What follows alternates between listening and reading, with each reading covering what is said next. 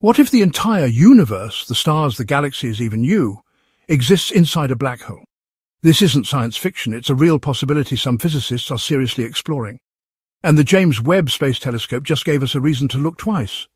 It has spotted ancient galaxies formed just 300 million years after the Big Bang that are far too massive, structured, and even rotating in ways we didn't expect. These galaxies spin with the kind of order we usually only see billions of years later. That shouldn't be possible. According to our current models, the early universe was supposed to be chaotic, hot, dense, and slowly coalescing into structure over time.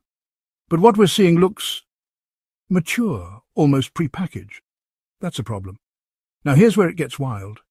Some theories suggest our universe didn't begin from nothing, but from the interior of a black hole in another universe. When a massive star collapses into a black hole, it may not create a singularity. It might trigger a bounce, expanding into a new universe with its own space and time.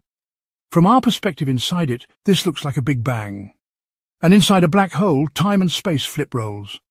What's a collapsing object to an outside observer could feel like an expanding universe to us. That could explain why galaxies appeared so early and so organized.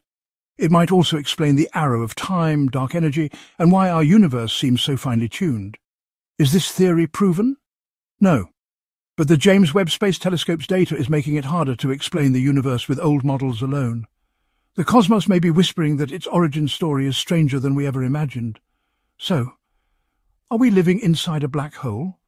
We don't know yet, but we're definitely living in a mystery, and it's getting deeper.